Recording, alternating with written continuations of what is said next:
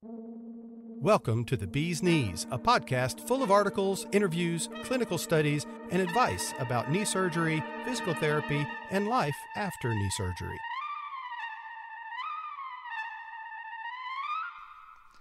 Hi, this is PJ Ewing. I'm the host of the Bee's Knees podcast, and I'm here again to do part 2 of my series on threats to a proper knee replacement recovery.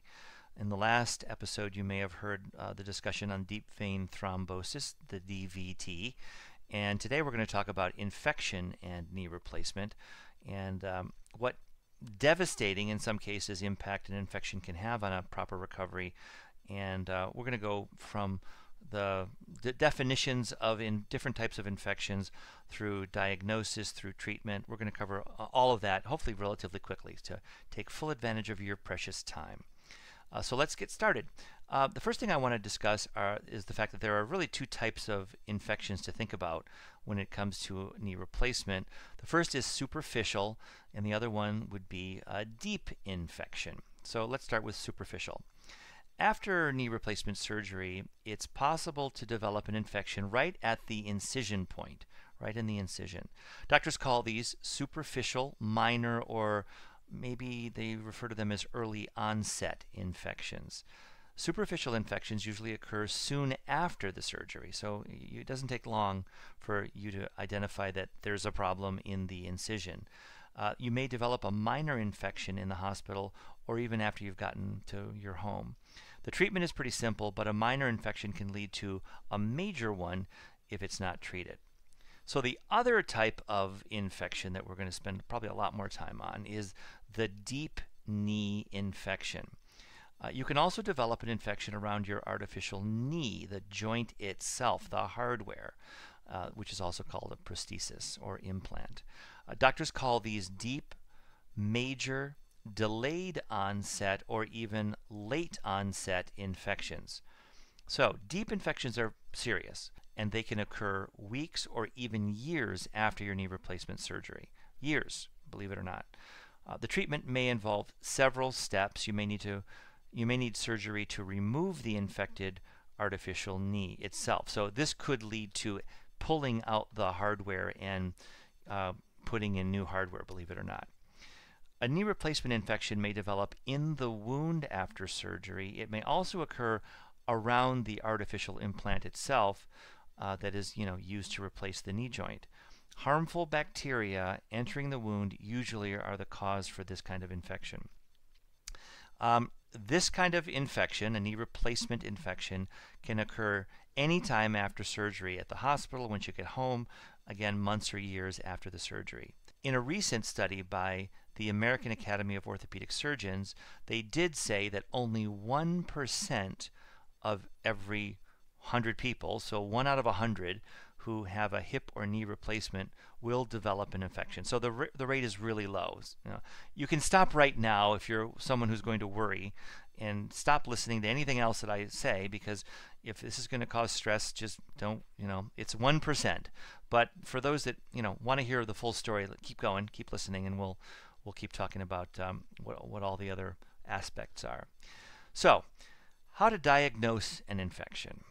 It may be evident to a surgeon that there is an infection in the knee with a simple visual inspection. When you go to your 3-week appointment, your 6-week appointment, boom, yes, I think you're infected. We need to take a couple tests, but I think I can see it. There are a number of tests that they can go through, and let's go through them right now. First is a simple blood test. This can help measure inflammation in the body, which then can indicate an infection. So, boom, there it is. I see an infection. Let's deal with it. Secondly, there's an imaging test, or there are various imaging tests. This can help determine if there is an infection in the artificial joint itself. Examples of imaging tests include the X-ray, of course, a computed tomography, a CT or CAT scan as we like to say, magnetic resonance imaging, MRI, or even a bone scan. Now there's also joint aspiration as another way to determine if there's an infection going on. This is when fluid is drawn from the knee and tested for bacteria and white blood cells. A large number of white blood cells is a sign that the body is actively fighting an infection. There's also a tissue culture. The doctor may take a tissue sample from within the infected bone or joint. The doctor then sends this specimen to the laboratory for examination. And then there's actually a bone biopsy.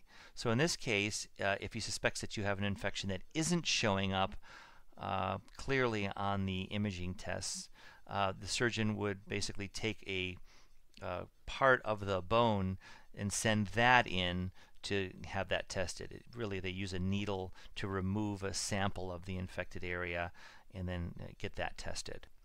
I do have a great link to an article on the episode page. So again, if you go visit the blog itself, you'll see a link. And then there's also a terrific interview that we're going to hear next with Richie, who had an infection and had to deal with the implications of that infection. There's a video on the website, but you can listen to it here. I think this would be instructive in terms of what he did to recover from the infection and then how he got his range of motion back. And in this case, of course, lucky us, he used the X10 to recover. I'm from Boston. My name's Richie. Worked hard all my life. I'm 67 years old, and I ended up going for knee surgery about a year and a half ago. After 4 or 5 months, it wasn't getting any better.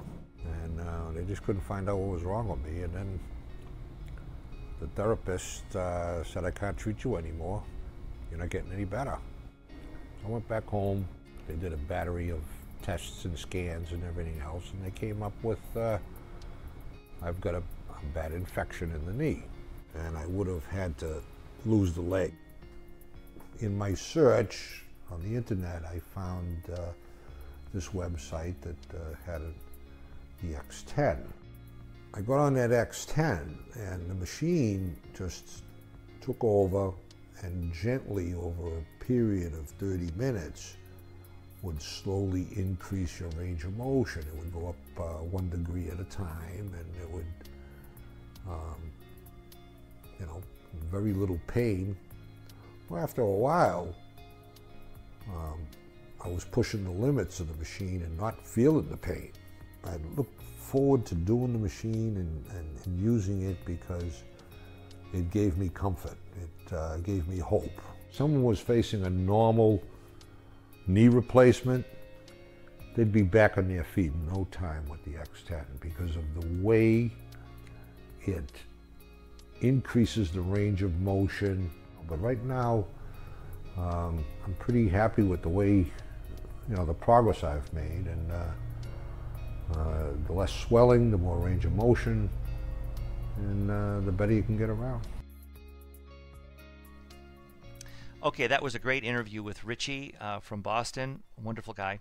In fact, I did that interview with him a couple of years ago, and I'm glad that we can use it again here. Now, what is the cause of a knee infection? Let's talk about that.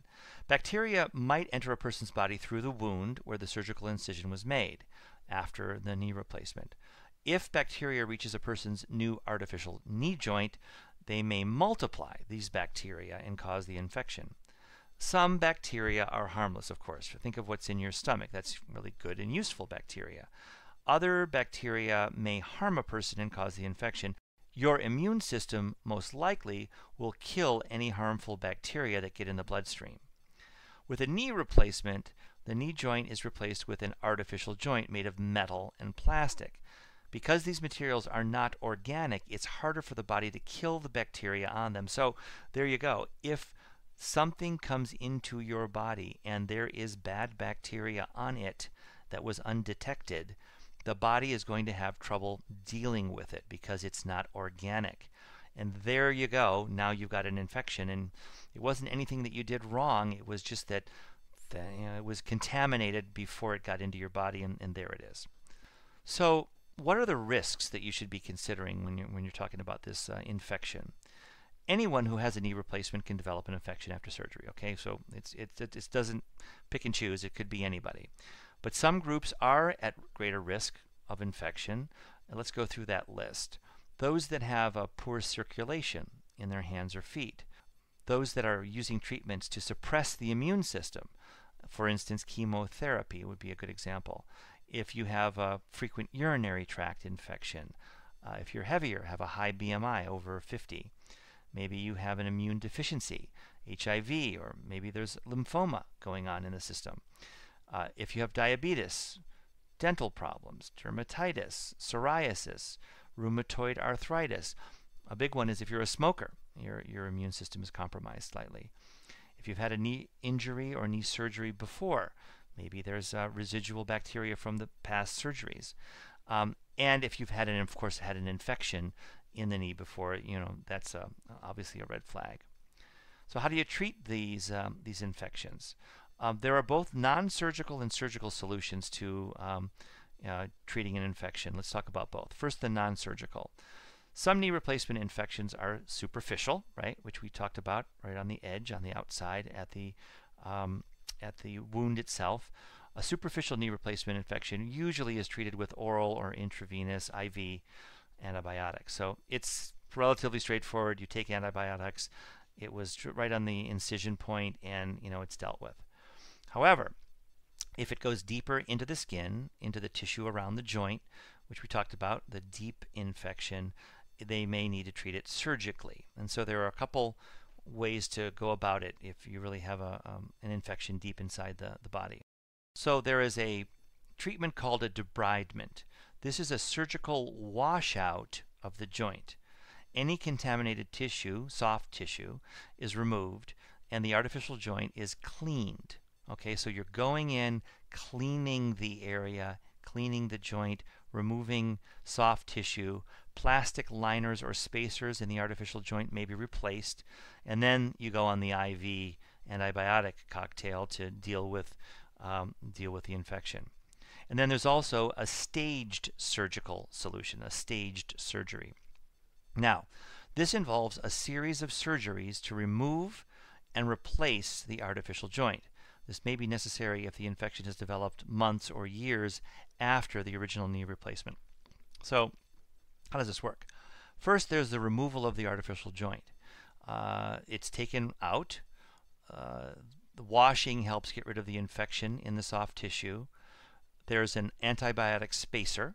So you have a new piece of hardware placed into the joint area, and this helps maintain joint space and keeps the joint aligned while the infection is treated. IV antibiotics, they help kill the infection. And then, after about 6 weeks, a new knee replacement surgery happens, and then we're, sort of starting over with a new joint, new hardware, and this is really only after the infection has been treated. The spacer comes out, the new joint goes in. But what happens? What are the results? What are the odds of success after these different types of surgical solutions? Remember, there's the washout, the debridement, and then there's the staged surgery. Well, I looked at a study that was done in 2015, and I found that really the best success is that when you don't have to remove the entire joint, the solution, which is really just washing, cleaning, and then treating. The results were a lot better in terms of patient satisfaction and happiness when you didn't have to take the full joint out, wait 6 weeks or longer, and then put a new joint in. Those results were with less satisfaction on the part of the patients. Again, the study is referenced and linked to on the show notes on the episode page. I also included something very useful. It's about a 9-minute video. There are 2 surgeons who go into great detail on this topic as well as a bunch of others. They have a website called talkingwithdocs.com. Dr. Paul Zalzow and Dr. Brad Wiening. And if you just want to go watch their video, that's a great way to learn all this stuff as well, much of this stuff. And I would suggest that you go ahead and take a look at that 9-minute video if this is a topic of interest to you. And it must be. You're still here listening to me, right? So how do you prevent a knee infection? This is maybe useful for everybody. You really do want to prevent if you can. So let's talk about that. Using prophylactic antibiotics. So this is preventative medicines that can help reduce the risk of knee replacement infection. So this is a conversation with your surgeon. Hey, I've had infection issues before. I've had a urinary tract infection. Is there something I should be doing right now to make sure I don't have a worse infection when I have the knee replacement? That's a chat you have with your surgeon. using antibiotics, doing that immediately before, during, and after the surgery for up to 24 hours. That's another good preventative measure. Keeping the operation time short. Not that you have control over this, but sometimes this could influence you in terms of doing one or two knees. If you're doing both knees at once, the surgery can be longer. You're under the knife for a longer period of time. It might be a thought that you go with one knee versus two, because a longer operating time means that the wound is open for longer and vulnerable to infection. Reducing the number of people present, a small operating team versus a larger one, less chance for bacteria to get in there and get in the way. Sterile equipment, obviously very important. Screening for bacteria in the nose. If a person has certain types of harmful bacteria in their nasal passage, this may increase the risk of infection. Some hospitals screen for these bacteria before operating. Good question to be asking your surgeon.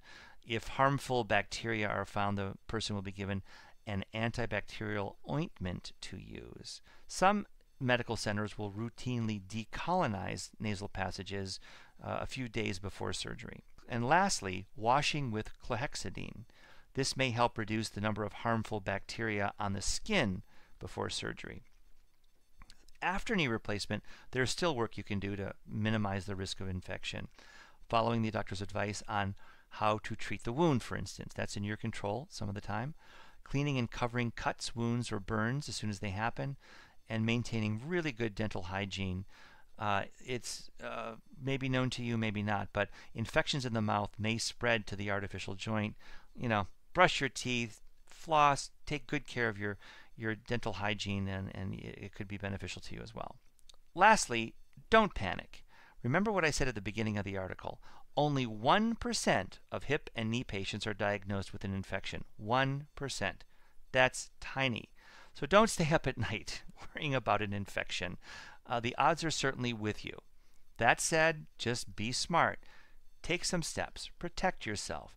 Talk to the surgeon. Choose a good hospital that has a very low infection rate or non-existent infection rate. Those are published statistics. And pass on this podcast to anyone you know who has a knee surgery upcoming.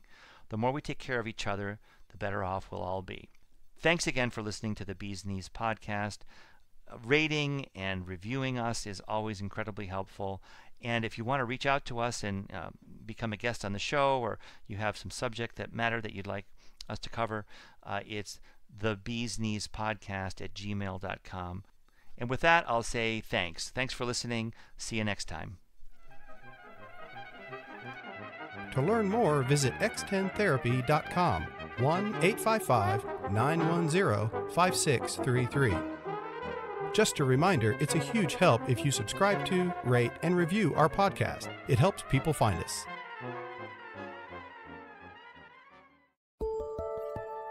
X10, back to full strength.